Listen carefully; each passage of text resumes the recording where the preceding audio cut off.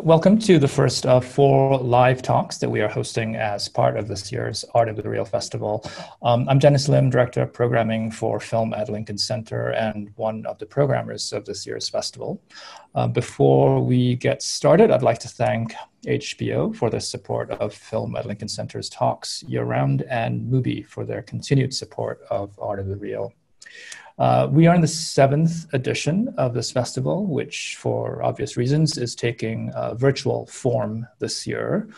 So all 16 features and 11 shorts are available via the Film at Lincoln Center virtual cinema. We are offering an all-access pass, which I highly recommend as it's an excellent deal. And I also wanted to make a note for those of you attending the panel today, we have a special discount code. If you use the code AOTR20, AOTR20, you get 20% off all tickets, including the all-access pass. The festival is accessible throughout the US this year, so I hope that there are people tuning in from all over. And these talks that we're doing, as I mentioned, there'll be 4 of them. These are available throughout the world, so I hope that you'll be joining us from wherever you are. So while we're happy to have this increased accessibility thanks to going virtual this year, we are also very much missing the communal aspects of a film festival. So instead of recording individual Q&As, we thought that we would, over the course of the next week or so, bring together several different groups of filmmakers to discuss their own work, to exchange ideas, and maybe to trace some common approaches or affinities. The theme of this first talk is landscapes and power, and I am delighted to be joined by 5 guests who I'm going to introduce now. First of all, we have Joshua Bonnetta, who is the director of the 2 sites. Thanks for joining us, Josh. Also, we have Ernst, Karel, and Veronika Kusumaryati, who made expedition content. Thank you to both of you. Special thank you to Veronika, who is in Bali, where it is 3 in the morning. So especially thankful that you joined us. And our 2 remaining guests from Buenos Aires, Jonathan Perel, whose film is Corporate Accountability, and Ezequiel Yanco, who made La Vida and Común. Thank you to all of you for being with us this afternoon. Thank you. So these are, I think, 4 quite different films, but in sort of putting these groupings of talks together, we thought that these filmmakers, putting them in conversation with one another might allow us to consider this bigger idea of landscape in cinema, landscapes as bearers of meaning, as containers of history and memory, and also to think about the representation of place or of the idea of place. The films have only been up for a day, so I would assume that many people who are joining us today have not necessarily seen them. So I think I'm just going to start today's talk with 4 just brief mini Q&As with each of you, in which you can maybe just set the stage by telling us a little bit about the film that you made, and perhaps just talk about it a little bit in relation to this idea of landscape and place. Josh, maybe we'll start with you and the 2 sites. I think of the 4 films in today's grouping, it is maybe the one that closest fits the category of a landscape film, but I think it's also many other things. It's an intricate sound composition, and it's a work of oral history too. So I'm wondering if you can just tell us about this place, first of all, the Outer Hebrides, where you shot, and how this film took shape, how you came to focus on the idea of the second site, and how that informed the development of the film. Thank you for having me, and thanks for inviting the film. So the Outer Hebrides are a grouping of islands off the west coast of Scotland. It's kind of like the furthest west you can go from Scotland before you reach Canada. And the project itself, it started through a residency, actually. So I did a residency at a place called Tide Kearsarge, which is a Gaelic museum and arts center on the island of North Uist. And, it was quite, I applied with a project, several projects, but it was quite open in terms of what I was going to make. One part of the project actually ended up as an installation there. And the film, I really wanted to make a film directly about sound. And that's kind of why I selected this place and this location. And the entire film, initially started with sound recordings. So I was making sound recordings around these islands. And I was really interested in the acoustic ecology of this place and how it was changing and how that was related to the oral history of the islands. And so as part of the recording process, and it was facilitated a lot by the museum. They were fantastic with doing this. They would put me in contact with folks, and I would conduct interviews really about sound, and they were really informal, just more conversational. And then at the end of the interview, because I was doing research into kind of Gaelic myth and history of the islands too, I was trying to find connections within those tales and stories that related to sound. And I had come across this, second sight, which I was familiar with second sight before a bit, but also this idea of second sound. There's a sonic element to that where folks would hear things too. And, that was almost like a second project. So I had these initial interviews with sound, and then these interviews afterwards that were kind of more about oral history, second sight. And then during the editing process, I started to change out the interviews that were directly about sound with some of these interviews that were about second sight. There's not every interview in the film is about second sight. A lot of them are about other things relating to sound as well. And that's how the film took shape. And, it's really the way that I work too. I don't work with something completely set out beforehand. It kind of emerges through the process of making and the encounter of being there. And it was quite organic in that way. And a lot of the interviews just fit with the materials. Like there was nothing that was shot expressly to illustrate the interviews. They went together in post. You described it. You said the initial idea was making a film about sound, and I think it's in both the first and the last shot are of, I believe it's you, right? Setting up the microphone. Can you talk a little bit about deciding to bookend the film with those images? Yeah, well, it was me because it was like the only person you did almost everything on the film. Get to do that. I mean, anybody that I came in contact with or was friends with there ultimately ended up working on it in some way. But yeah, I wanted to frame it through sound and thinking about representation through sound, like, because it moves from something that is silent or it's asynchronous, that has this interview going over it, and then we move into the kind of spatialized elements of it. So it's moving from something that's kind of more metaphoric or symbolic into something that's kind of more indexical to reality, spatial, these two different kinds of forms of representation in cinema. So I wanted to frame the work like that and end the work like that.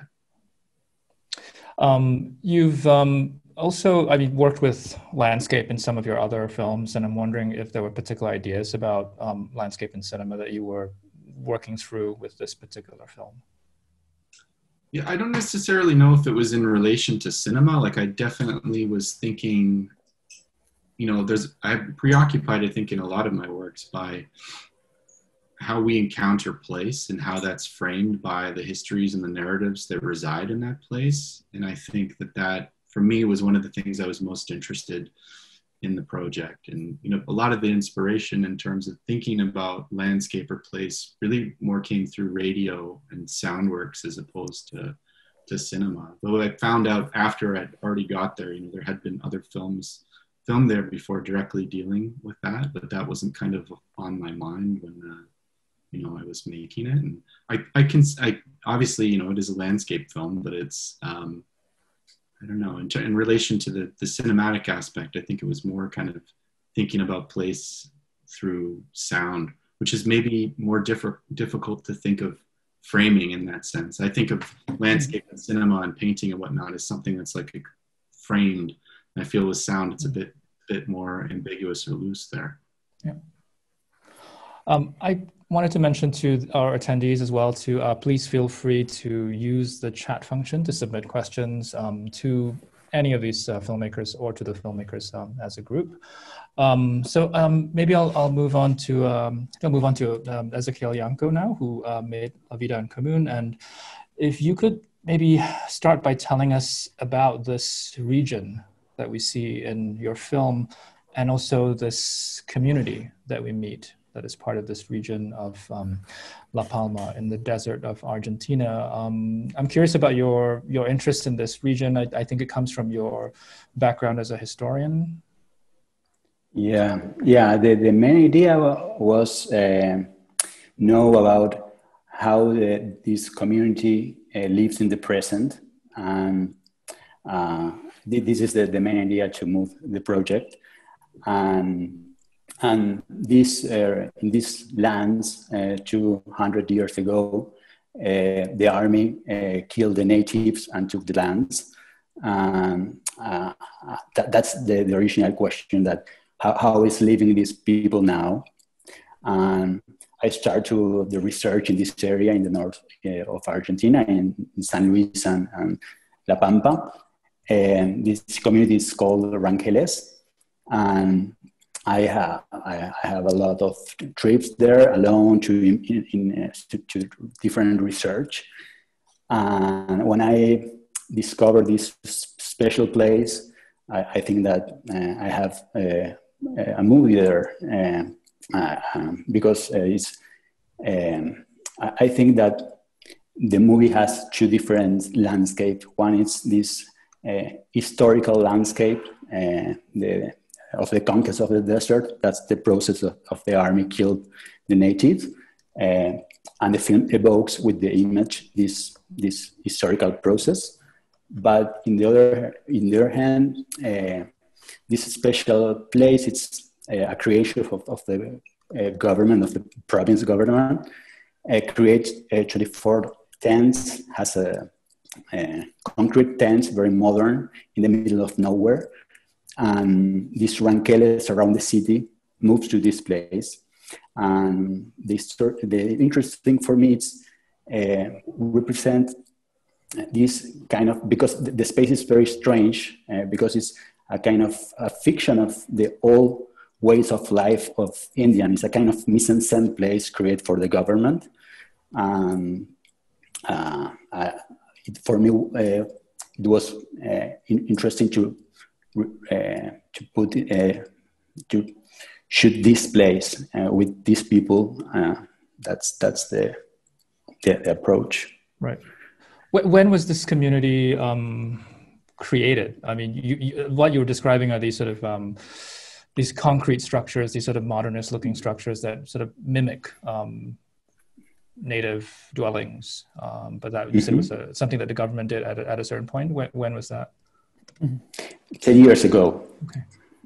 Yeah, it's a very recent creation, and the government created this place and invite to the natives to move there and live in community, but they are not living together before.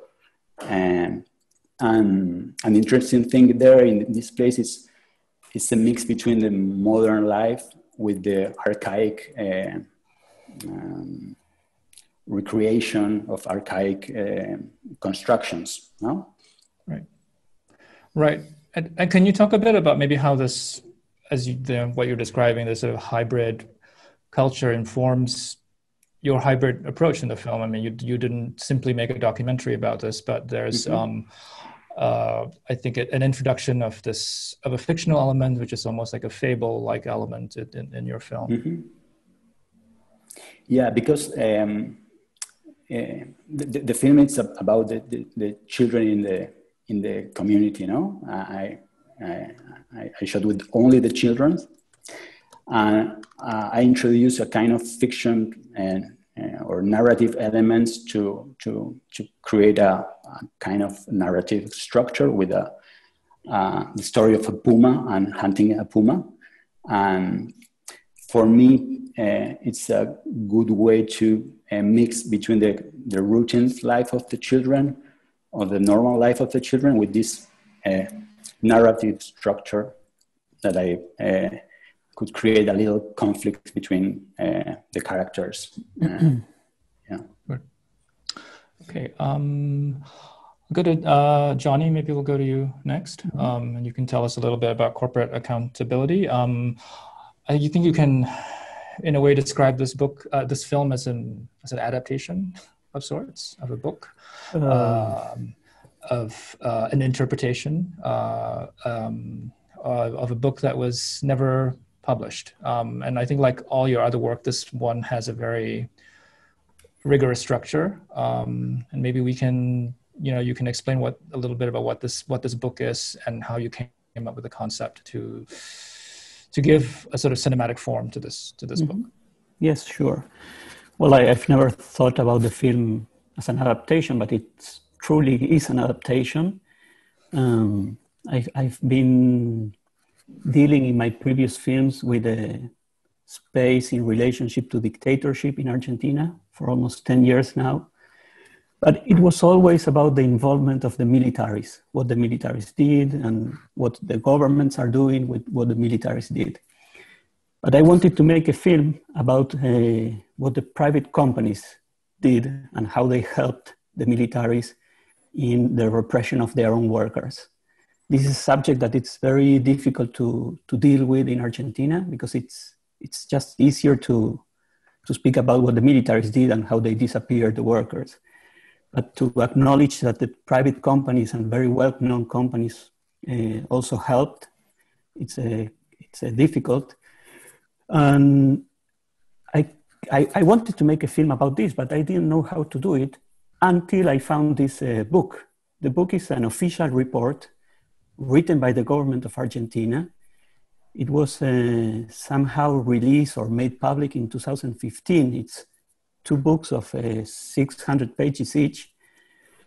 And they describe 25 companies that they chose which ones. It's not the only companies that help the militaries.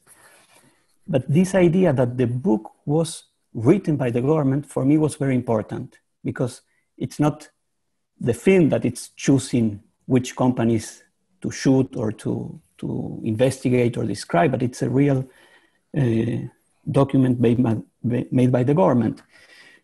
And then in 2015, there were elections, the government changed, and the book was not forbidden, but in a way, nobody knew about this book because it was never printed physically. You cannot go to a bookshop and buy the book, although it exists online in the government website of the Ministry of Justice. And for me, it was very, very important that, and coming back to this idea of an adaptation, that the film shoots and contains all of the factories mentioned in the book. I couldn't afford to not be able to shoot one of them because I didn't want the film to make a selection. It has to be like the complete series of what the report was mentioning. So to be able to film, to shoot all of the locations, I needed to come up with a kind of a device or some idea of how to do it. And this is how I came to this framing with the camera inside the car as a way of hiding the camera because I didn't have authorization from the companies to do it. But also I believe the film is very honest with its audience about how it was made because it's not a hidden camera that you don't notice it's a hidden camera. It's very clear. You see the framing of the car, the car as a device. It's what allows the film to be made. And also it creates a little tension. It was also difficult for me to do it. But it came out a good device to make sure I could afford to shoot all of the companies. Until the very last one, I remember, it's 32 shots in the film. And when I was doing the 32, I was very nervous if I couldn't do that last shot. I didn't have a film, it's impossible to complete the film without all of them. So I remember perfectly that night coming back to the hotel. It's a very long trip in Argentina that I did to make this film. It's a very big country, like 15,000 kilometers with my own car. And like Joshua said, I do everything myself, the sound and the camera, everything alone.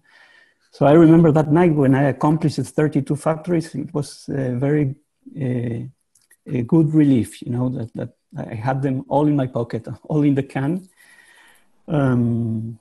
Yeah, and coming back to this idea of landscapes and how my films are about disappeared workers that are not there to be represented in any way. It's something that escapes representation in the most extreme way, because these bodies that we don't know yet where they are. There's no grave, there's no place to bring flowers. So when there is nothing to shoot, the place, the landscape is there. And my main motive to make this film is that these factories that I shot, they are still working, most of them. They're fuming smoke from their chimneys, you know, so this is the landscape that I wanted in the film. These factories working, throwing smoke up in the sky. Yeah. You mentioned this, I think, very simple but very important device, which is that, you know, the camera is inside the car. We always see, whatever we see is framed through the windows, the windshield of the car. I think that also gives it this almost like a stakeout feeling, like you're a detective sort of staking out this, you know, this corporation, this factory. But the other device that we haven't mentioned is your recitation, your reading of from the book. If you can talk a little bit about that too. Yeah, that was not totally clear from the beginning that it will be in the movie. Those recordings of my voice were only recorded for myself, because since the book does not exist in printing, I wanted to read again all the parts when I was traveling to the places. So I recorded myself reading the book to be heard when I was going to each of the factories. And it's a very simple recording. It's not meant to be in the film. It's not very formal or serious. It's like with mistakes. It's myself reading. And I'm only reading the highlighted parts of the book. So the film as an adaptation, it's like an abbreviation of the book, only like the important parts. So the sentences are cut, and sometimes it's only words, and you go from one sentence to the other without good punctuation, you know. But in this case, it was really necessary, because in all of my films, I make sure that there is enough information to understand the film, but there is always, I would say, little information. In this film, contrary to the other ones, there is a lot of information, but this information was very important because even in Argentina, nobody knows what these very well-known companies and still running the country, these companies, they are still running the country. Nobody knows really what they did. So this information was very important. And also that they all did the same, you know, there was a system. The companies were writing the names in a list of the workers that were going to be abducted, kidnapped by the militaries. The companies were handing these lists to the militaries. They were giving vehicles to the militaries, transforming spaces inside the factories as torture, concentration camps inside the factories. And when you hear that each of the companies did almost exactly the same, this putting the series together, it's very important that it was not one specific company doing this, but all together in a very congruent plan, you know. So lastly, I will turn to Ernst and Veronika for them to say a little bit about expedition content. This is an almost imageless film. It is I think you've described it as an augmented sound work, and it's a work that draws on, I think, some 37 hours of tape from a 1961 expedition known as the Harvard Peabody expedition to what was then Netherlands, New Guinea, and is now West Papua. So if you could maybe just tell us a little bit about how you came upon this this archive and chose to approach it this way. I mean, I should say that this idea of place and landscape, I mean, in your film, I think that comes across through sound. And I'm just curious if you, I'd like to hear you talk about a little bit about just the process of working with this archives, the process of selecting and guiding us through this material. Well, we became aware of the archive in a slightly roundabout way. I mean, both of us used to be at Harvard. I was involved with the Film Studies Center there, which is co-founded by the filmmaker Robert Gardner, who made the film Dead Birds and who organized the 1961 expedition.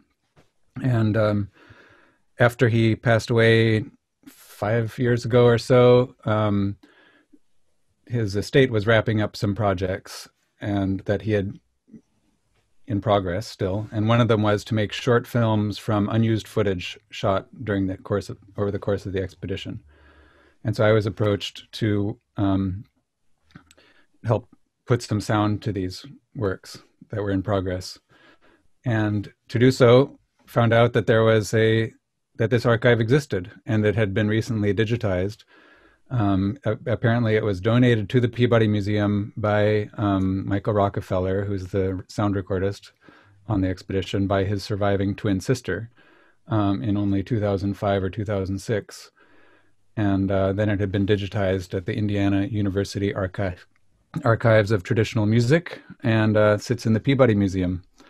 And it was clear going through these recordings in order to think about, well, what could be useful to go along with some of these images, that there was a lot going on just in the recordings themselves, regardless of thinking of them in relationship to images.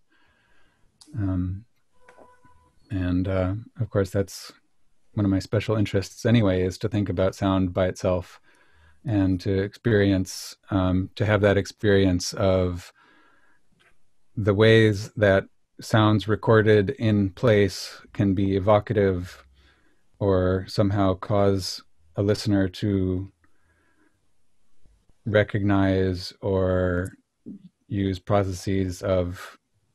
unclear processes of signification to make meaning out of sound and in relationship to place. And it seemed like this was fertile territory to explore that. And Veronika became involved and we made the piece.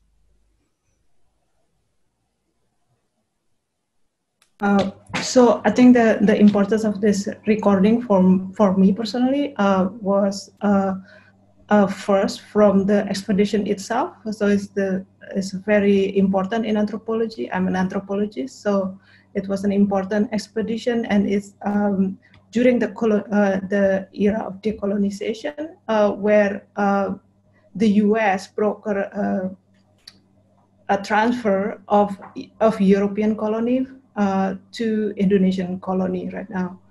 So the first, and the second is the role of Michael Rockefeller, who is one of the richest, the fourth generation member of very rich family, Rockefeller family, who also has an investment in West Papua.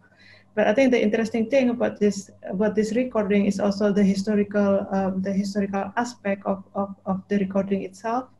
That we work with the sound archive, and we want to represent this as a sound piece. So initially we didn't put like any image at all, any subtitle, anything, because we wanted people like to immerse in this world, the world that Michael Rockefeller created, and that we created out of his archive. But I think late in 2019, when we had to edit for the Berlinale, we started to think about putting some images which spoke to the sound itself. But I think we had clear idea early on that this will be a sound piece, not piece with a lot of images. I'm wondering if you can say a little bit about just the principles of how you what you selected from this, very large archive, and how you organized it. There is a kind of structure to the piece. I mean, you've created scenes in a way, which is there's a through line, a progression as well. So I'm wondering if you can talk a little bit about just the process of selecting and organizing, and yeah, we'll start with that. Well, it's interesting maybe to think about it in terms of landscape, or in relationship to landscape of these other films.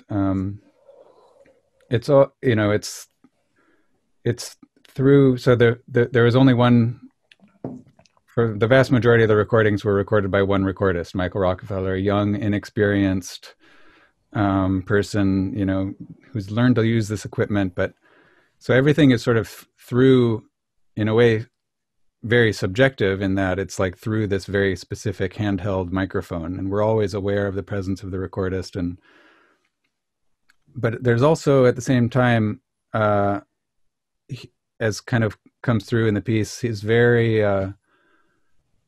the piece is in a way about the relationship between the members of the expedition and the place, between themselves and the place where they have sort of helicoptered into. Actually, it was not a helicopter, but what is a DC D9? I don't remember the name of the airplane, but you actually hear an airplane at one point.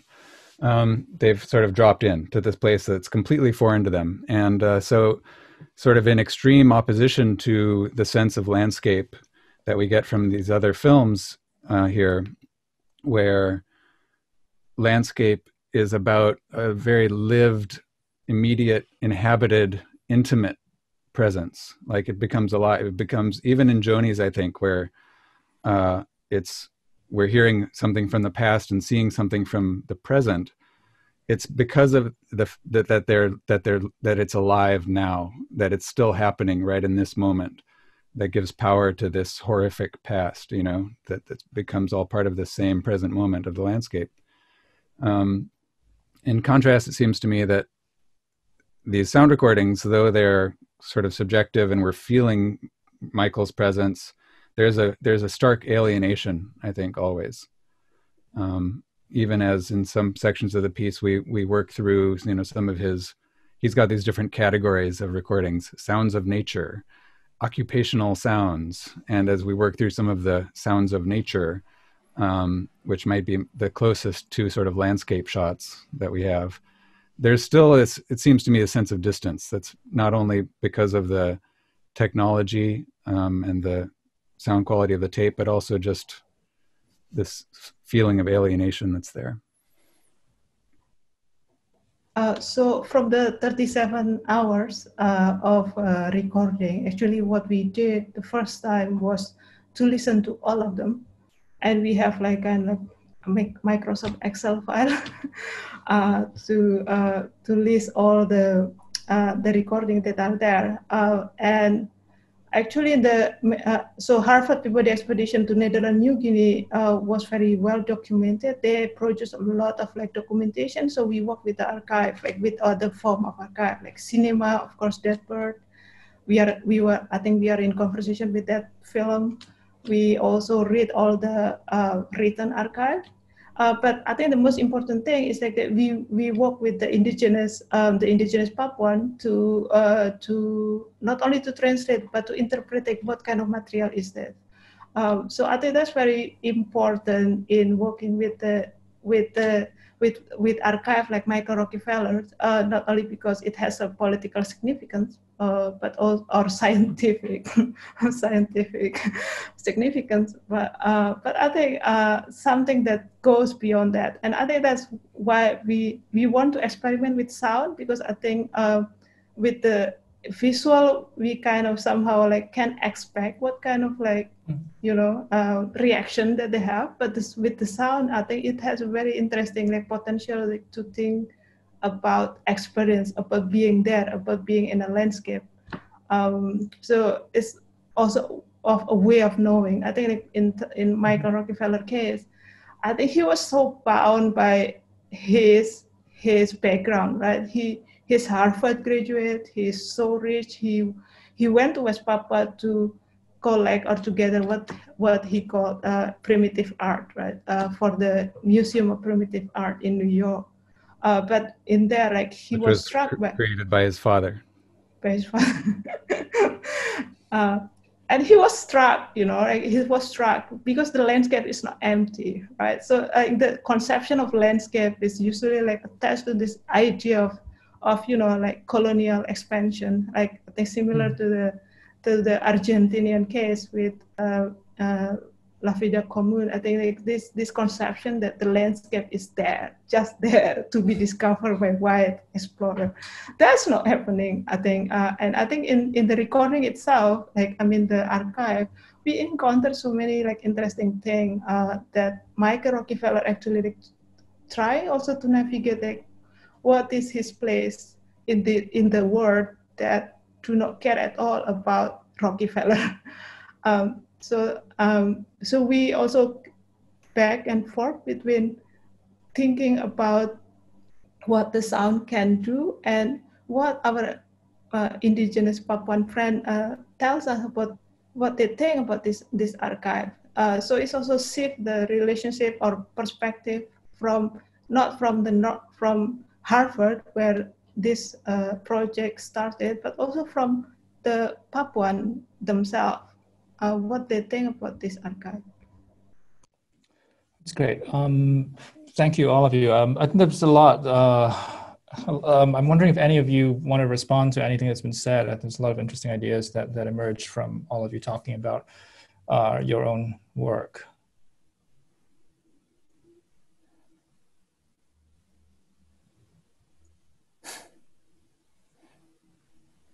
Or I can ask another question as well. I think Josh, were you going to say something? Sorry.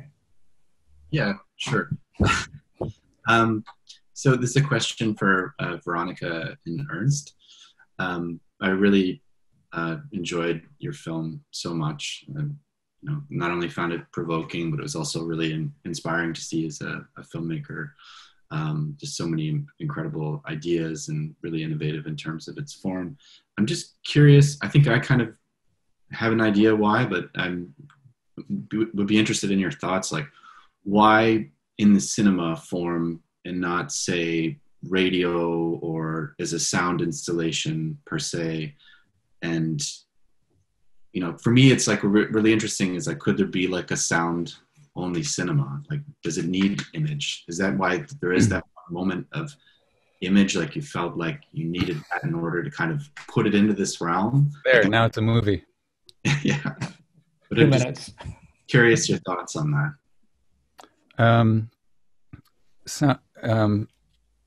Yeah, I'll just say something briefly. So it's pretty simple, but yeah, yes, you can have, well, what's the author now? The 4.5, Rick Altman or somebody Altman, 4.5 film fallacies, this little essay, where one of them is this ontological essay that somehow, or fallacy, ontological fallacy, where, you know, the idea that image without sound is cinema, but somehow sound without image is not cinema.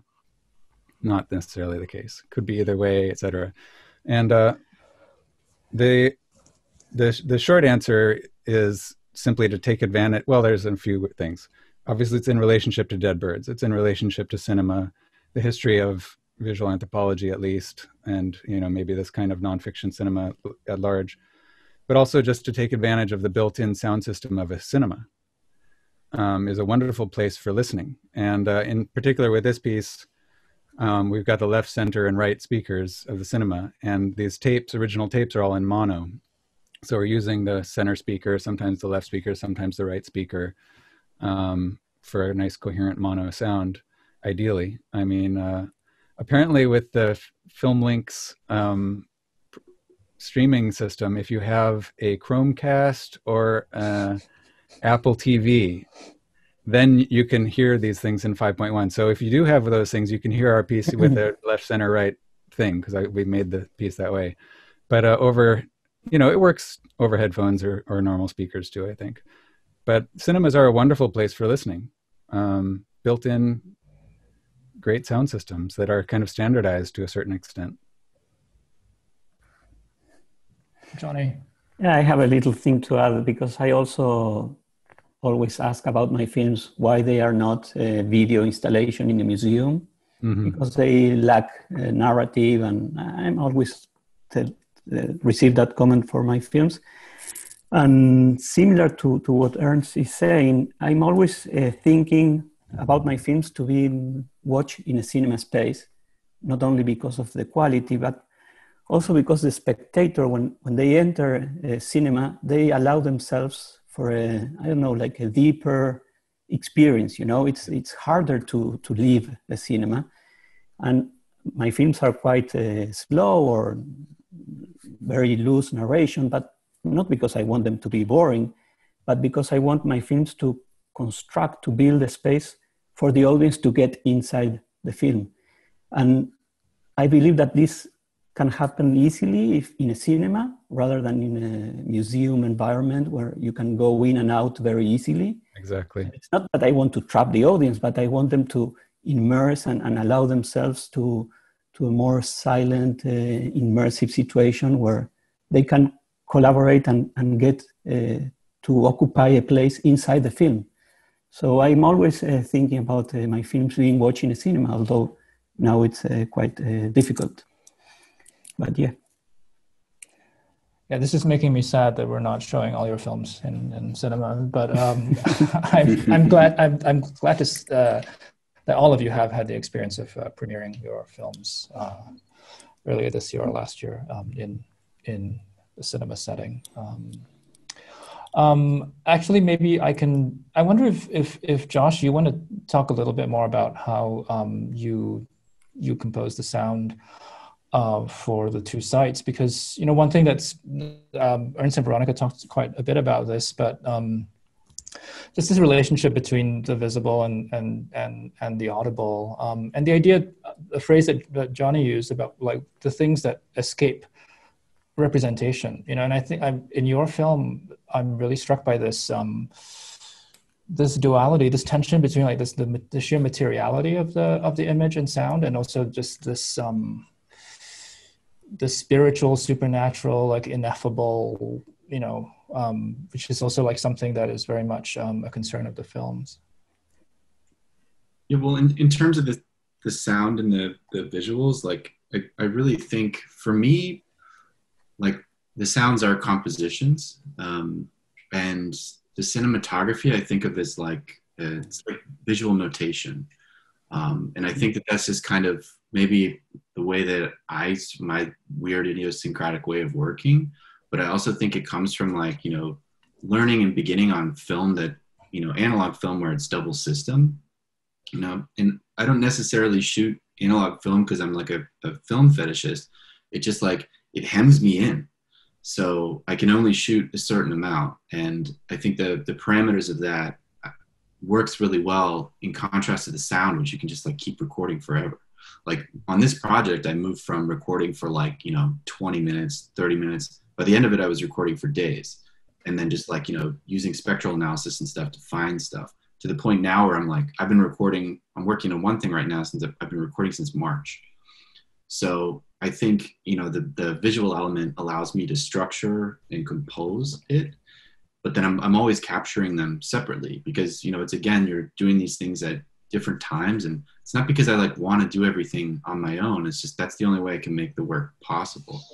So, I'm collecting separately and then resyncing afterwards, which I find quite enjoyable. But it's like, and there's not a lot of stuff that it was ever meant to be perfectly synced, but it's really images notation and then sound forward kind of compositions, and then they work together to help me find the structure. We have an audience question. Just a reminder to people if you would like to submit questions, please use the chat function. I think this is in relation to La Vida en Común, and it's from Sebastian Castellanos, who wants to know about the region that the film is set in, and whether it's a region that's mostly ignored by Argentinian society or actively discriminated against. So I'm wondering if you can provide some context about that region. Okay, the region is San Luis, it's a province in kind of the north in Argentina. In this part, in San Luis, La Pampa, is a lot of community than killed for the army 200 years ago, and this is a very particular, and took the land for the elite, for the government in that moment, and as Veronika said about the landscape empty, this process is called the conquest of the desert, but the desert is this place with the indigenous people, and it's not an empty place, a real empty place. And now the question is if it's still the discrimination with the natives. That's the question. Yeah, whether the region is one that is just ignored by society or whether there's active discrimination against it. Yeah, I think that when I talk with them, in that community, the old members of the community say that in the childhood they're hiding their past of Indian past and their origin, but now it's more. They can talk about the origin, but I think that they are still a discriminated population in the margin of the society, and the problem is the land is still a problem with the natives don't have their own lands. Maybe. Johnny, maybe you can also provide a little bit of additional context for your film. I'm wondering, what's happened since the publication of this volume, or maybe since your film got, some play in Argentina. Has there been any kind of discussion? Because this was something you said this was produced by the Ministry of Justice and Human Rights. So what next? If anything. Yeah, so far not much. I would expect basically that justice continues investigating, because in Argentina, the militaries are being trialed, and most of them are in jail already. But there are very few investigations and trials going on about these private companies. There is one that was a very good example last year, which was a Ford Motor Company, because there was a sentence, and it was the first sentence where the managers of the company were found guilty. It was a very surprise and good example. And there are a few others that have some trials going on very, very slowly, but it's kind of ironic that the book is published by the Ministry of Justice, but justice is not doing a lot about this. And most of the companies that you see in the film are really very important business families from Argentina that they run the country. They are also been presidents, last president. So yeah, I would expect justice for once, and also that the companies acknowledge their own accountability, their own guilt, because they have to repair, even in terms of symbolic repairments. For example, the files of the workers, they say they abandoned their workplace and they were fired because they abandoned. But they didn't abandon, they were kidnapped and disappeared, and the companies knew about this because they handed the lists. So the reparation of these files, only in terms of symbolic reparation, it would be very important. But to answer the question, nothing happened yet, but the film has not been shown in Argentina yet. Oh. I premiered in Berlin in February, and then the film went to many festivals around the world, but in Argentina, the festival here was canceled. So very few people has seen the film so far, and it will have to wait until next April, hopefully, if the festival is done, to be released, and let's see what happens. I'm looking into it, and I know it will be a very uncomfortable film, but it's an uncomfortability that we have to deal with and discuss it, and it's out there. But yeah, it's let's see what happens next. Veronika and Ernst, I'm wondering if, given your Harvard affiliations, whether you see this, your film as a kind of critique, as a kind of institutional critique perhaps, and I know the film hasn't shown in a Harvard setting yet, has it? Not yet. Yeah, I think you could call it institutional critique, sure. Not just, I mean, Veronika can speak more to this, but not just of Harvard, but sure.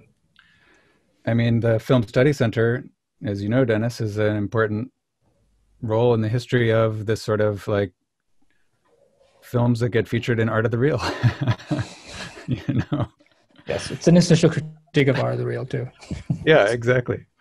But you know, this, you know, we purposefully use this term multimodal anthropology in one of the opening credits. Actually, yeah, could you elaborate on that a bit?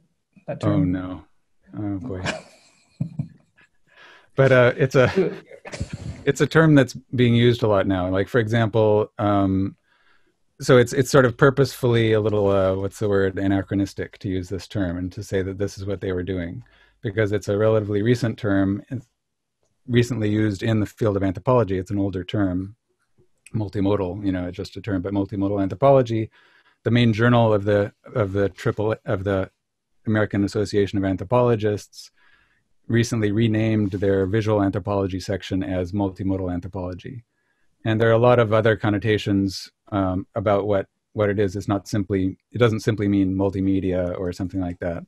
There are a lot of other kind of connotations about what ideally multimodal would entail. For example, having a work being made not just because of the interests of the maker, but because of mutual shared interests between the maker and, you know, a collaborative approach with the people who are also engaged in the making of a work, you know. So shared interests, shared accountability, and these kinds of things. Anyway, the sort of, so anachronistically using that term as a way to say, well, you know, look at the history of the colonial history of this discipline and of this area, this way of working.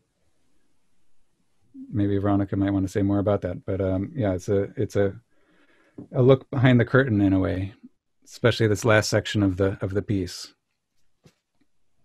what we call the party scene. Yeah. Actually, I want to also hear more from other filmmakers like Ezequiel as well, like how to work with like indigenous, like the you know, like the continuing indigenous presence, right? And I think in our work, I think because I come from anthropology, I think I have very critical take on the discipline, and part of that is the discipline of visual anthropology, or the anthropology as discipline itself is so driven by this you know, visual imperative, right? So it's a colonial gaze. It's the gaze. Is the gaze that's the center of anthropological research, even without camera. So we kind of like thinking about how if we shift away or move away from the gaze, and see what we can do with this sound, with this project.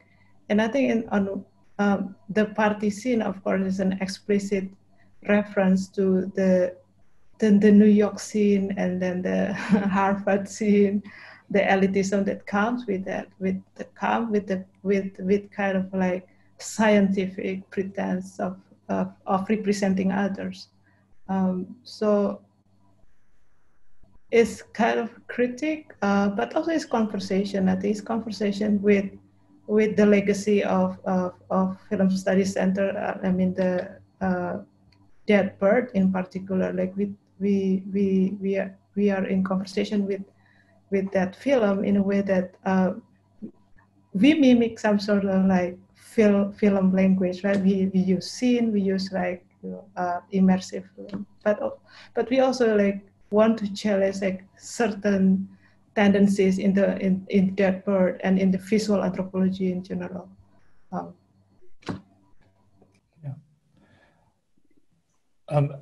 Ezequiel, did you want to respond to some of what Veronika was saying? I mean, maybe one way is for you to to think about the anthropological, the ethnographic aspects of your work and how you navigated that. Yeah, for me, the interesting thing is create a kind of relationship with them and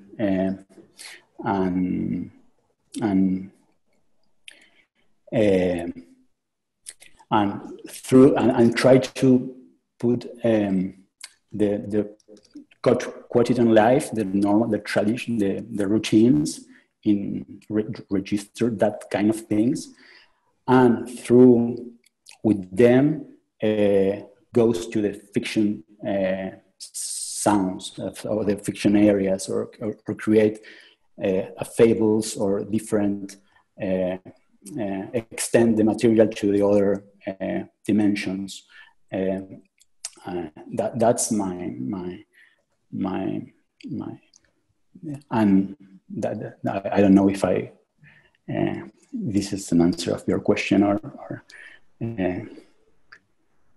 if I could comment, I think like one thing that's also like striking from Joshua work as well is the kind of like multi-species relationship that is shown through not only visual but also like sound in the film, like the sound of the locusts, the sound of the dogs.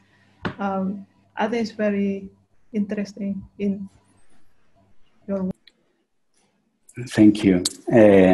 Yeah, and for me, one of the idea of the film is that when you in the relationship with the landscape, when you the image of the real place, this kind of place, and the real people, you can evoke this the past of the conquest of the desert, and also the interesting thing is you could it's a lot of times in the space. The space has these different times, a coexistence of times, because you have this past of the conquest of the desert, and also you have the present of these people, because they are living in this place that is a kind of mise-en-scène of a rural area with a kind of far away from the cities, but all the people there are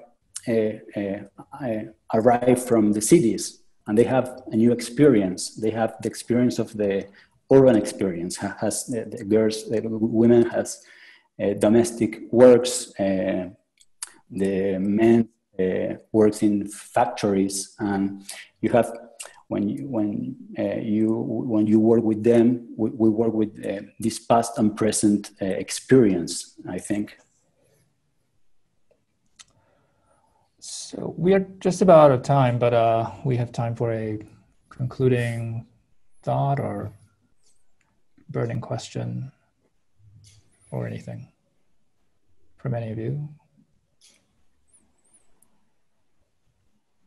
I just am grateful to be in this group with all of you. Their films are just beautiful and moving films, and so thank you for including us.